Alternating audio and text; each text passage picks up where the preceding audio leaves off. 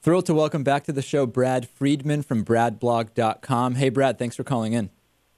Good to be here, Dave. Thanks. Hey, so what kind of schedule are you working over there? I hear you're working like overnights, LA time, and things are just getting completely out of control.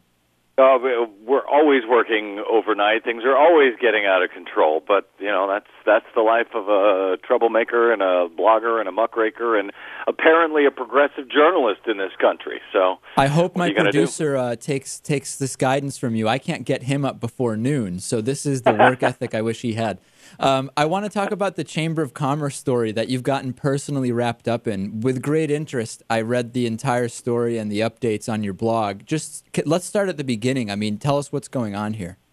Yeah, this is a pretty extraordinary story. It began about 2 weeks ago when this security company by the name of HBGary, this so-called cybersecurity intelligence firm, announced that they were going to go after Anonymous, who I know you have some experience with yourself, David. Right. And they were he said, this fellow, the CEO of HBGary, his name is Aaron Barr, announced that he was going to expose some of the members of Anonymous. And they said, well, no, you're not, because you have it wrong. You don't know who we are. And he said, yes, we do. And they said, no, you don't. We'll prove it. And they basically went in, were able to hack this cybersecurity firm's website. Mind you, this cybersecurity firm has government contracts and everything else in the war on terror. They were able to hack the website, deface it, take over Aaron Barr's Twitter account, remotely wipe out his iPad, take all of their emails off of the server and off of the backups, and they ended up posting about 70,000 of those emails. And the big story, I remember the big story I gathered from it was that there seemed to be some coordinated effort involving HBGary and am I right in saying some government agencies in suppressing or attacking WikiLeaks? Well, yeah, what they were trying to do is, as we learned once these emails were posted, HBGary was working with two other firms, one called Palantir Technologies, another called Barrico Technologies.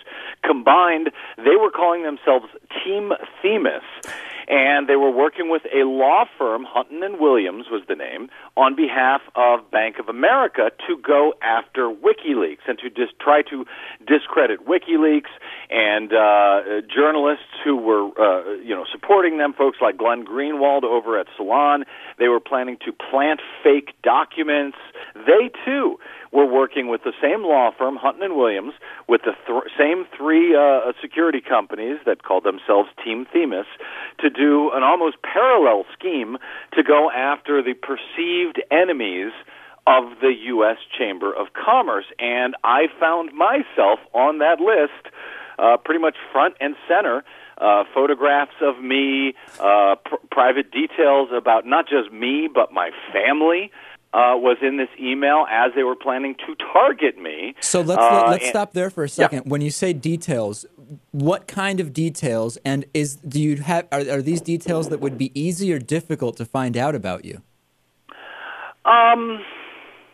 Not necessarily particularly difficult, I suppose, in this information age where you can find out just about anything on anybody. Yeah. But, it wasn't just on me, and, things that, home address, birthdays, things like that.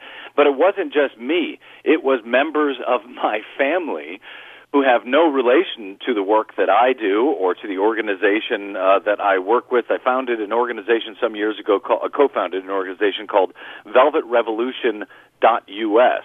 And we had set up a campaign a little more than a year ago called StopTheChamber.com.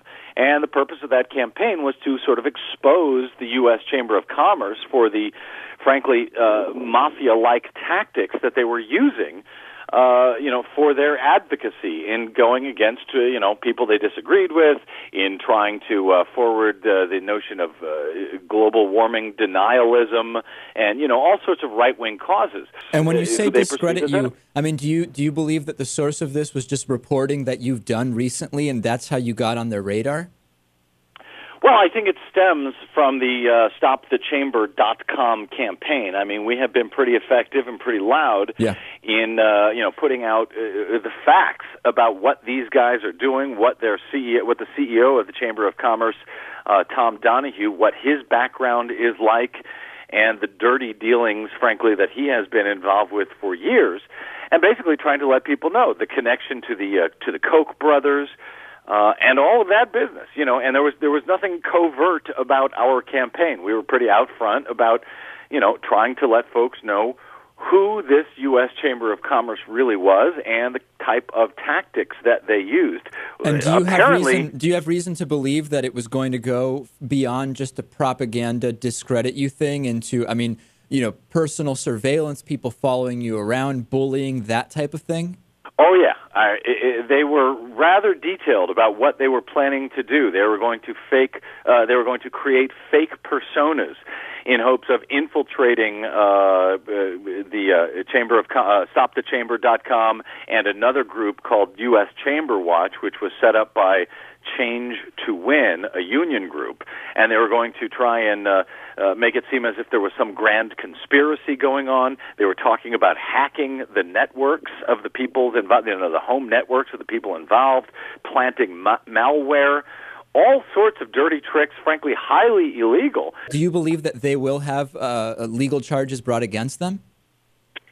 Well, like I say, because the DOJ themselves is compromised in this matter, having recommended Hutton and Williams, I have not heard a word from the Department of Justice. I would be very surprised if they took any action because, this scheme really highlights the fact that big government and big corporations are working together, have this pernicious nexus together, where they feel they have impunity to do anything they want, no matter how illegal it is. Yeah, it's unbelievable. So that's why It's incredible. That's why we're looking at action as far as the bar complaint in D.C. and potentially civil action, unless the DOJ steps forward and actually does to these companies what they would have done to you or I had we been putting together such a plot. No question about it. I want to follow up with you on this story in a couple of weeks, but real quick, do you fear for your physical safety at this point, or do you think that since it's been exposed, hopefully that will be limited? As far as, fearing for my safety, my family's safety, I have long gone up against, some pretty insidious and some pretty powerful folks. So I'm used to watching my back, but I think that I think that it's incredibly disturbing to see that so much of what we've warned about, so much of what we've been concerned about for so many years, that these folks are trying these dirty tricks, is all documented right here. It's not a conspiracy theory. It's an actual conspiracy, and it's a damn disturbing one at that.